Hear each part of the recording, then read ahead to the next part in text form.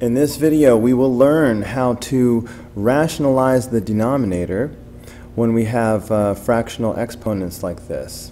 Now, rationalizing the denominator has to do with removing all radicals from the denominator. Remember, for example, that b to the 2/3 power is the same thing as, see, this is power over root, so this 3 means the cube root, and I could say b squared. So there is a radical in there. So mathematicians have agreed that one thing you can do that is sometimes helpful is to get rid of all the radicals from the denominator. So how do we do that when we have exponents that are fractions? Well, you need to multiply by some version of the number 1. You know, like if I were to multiply by b over b, that wouldn't change anything because b over b has a value of 1. So what can I do? So looking at the b to the 2/3 power, what could I multiply by that would sort of cancel out the fraction, so I wouldn't have any more exponent there?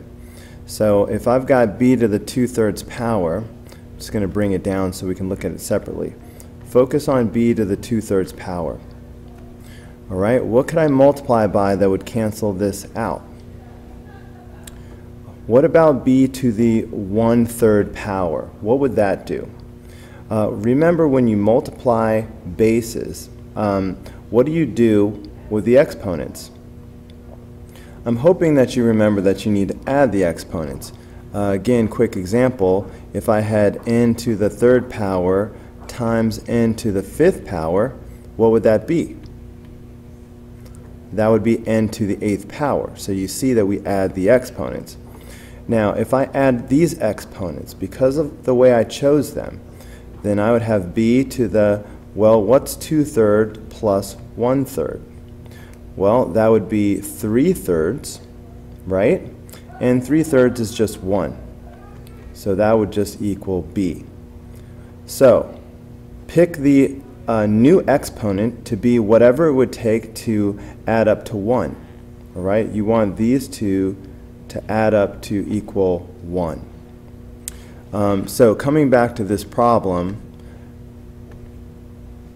so we've seen that to get rid of the 2/3, I could multiply by b to the 1/3 power. Now, what about the c? Well, I have 1/5. So I'm going to multiply by c. Now, what fraction would it take to complete 1? All right, 1/5. How about 4/5? Okay, because 1/5 plus 4/5, that would be 5/5. And so that would be 1. So this is what I would need to multiply by. Now, of course, I need to do the same thing in the numerator.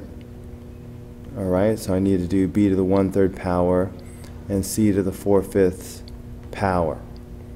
Okay, so then in the denominator, just as we planned, all right, 2/3 plus 1/3 is 3/3, which is just 1. So that'll just leave b.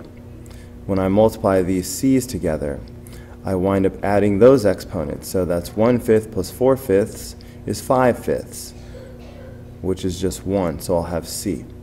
Now in the numerator, I'm just going to copy all of this down. So I'm going to wind up, I still have a to the 3/4 power, but now I also have b to the 1/3 power and c to the 4/5 power. Okay, so that is how you rationalize the denominator. Notice, no more radicals. All right, so go ahead and pause the video, and here's a problem for you to try on your own. So pause the video, try to do this problem, and then you can run the video to see how you did. All right, I'm going to assume that you paused the video and that you've already done this problem. So now I'm just going to run through the solution quickly. Let's see, do I need to do anything with the x?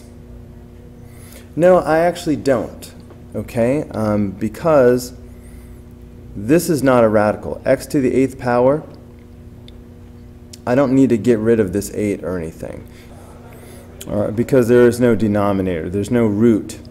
On the other hand, y to the 8 over 11 power.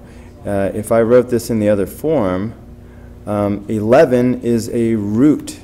So this would be the 11th root, and then y to the 8th power. So I got to do something about this one. So don't worry about the x. Just do the y, because it has the denominator there. It has the fraction. Okay, so what would it take? I have 8 elevenths plus 3 elevenths. Okay, if I multiply these together, I'd have to add, and 8 plus 3 is 11. So that would make 11 elevenths, which would just be 1. I need to do the same thing in the numerator, so this has to be y to the 3 elevenths. So that's why the final answer will be 3 y to the 3 elevenths power over. Now I still have my x to the 8th power, nothing happened to it, but I did my y's, and like I said, when you multiply, you have to add these exponents. 8 elevenths plus 3 elevenths is 11 elevenths, which is just 1, and I don't need to write it at all. So that's the answer to that problem. Okay? Here's one more problem for you to try. Again, pause the video, try to do this problem by yourself, and then run the video to check your answer.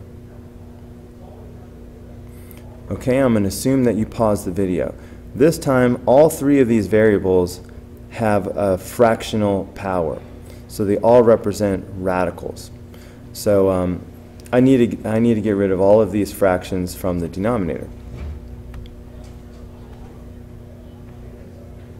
Okay, looking at the cube, what exponent do I need to cancel out the 1/4? Well, I'm going to need 3/4, right? Because 1/4 plus 3/4 equals 4/4, which is just 1. What about the r? This exponent needs to be 1/2, because of course 1/2 plus 1/2 is a whole. What about the s? What fractional exponent would it take to make 1? Well, I have 2/5, so I need another 3/5 to make 1. 2/5 plus 3/5 is 5/5, which is just 1. Okay, and of course we need to do the same thing in the numerator, so we're really just multiplying by 1. So in the numerator, I also need to do q to the 3/4 power, r to the 1/2 power, and s to the 3/5 power. All right, if I multiply the denominator, each one of these will turn out to be an exponent of 1, because that's how we picked them. So this will be just q. Hold on, that looks like an A. Let me make it a little more q-ish. So this one will just be q and r and s. All right, again, because 1/4 plus 3/4 is 4/4. That's 1. 1/2 plus 1/2 is 1 whole, which I don't need to put. 2/5 plus 3/5 is 5/5, which is 1. Now up here in the numerator, I'm just going to put all this stuff together. So this is going to be 4 p to the 5th power, q to the 3/4 power, r to the 1/2 power, and s to the 3/5 power. And that is how you rationalize the denominator using fractional exponents.